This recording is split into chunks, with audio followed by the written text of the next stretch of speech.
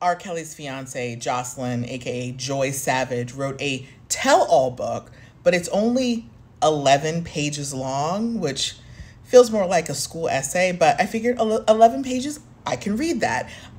It's on Amazon Kindle Unlimited, which I didn't have, but they had a free 30-day trial. So I was like, okay, free and only 11 pages, let's do it. One of the things that was revealed in this book is that apparently Joy is pregnant.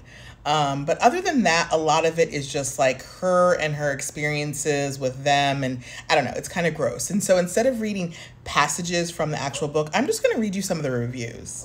But before I get to the reviews, I just want to show you, this is the cover of the book. And this is the table of contents. There's 6 chapters and they're less than 2 pages each. The average review is 1.9 stars out of 5. This review says, please save your time. This was poorly written and all over the place. My 8-year-old cousin could have written this better. This next one says, WTF did I just read? I'm more confused than before I started to read this. I hope part 2 is proofread with correct spelling and grammar.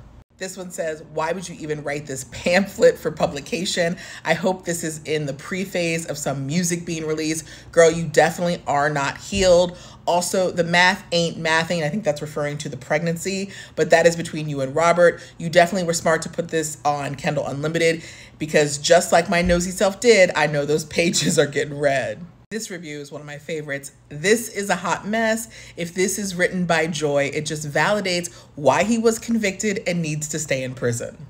I absolutely agree with all of those reviews. I mean, spelling, grammar, I mean, it was all over the place. Not a good read, but if there's any passages you are interested in me reading, let me know.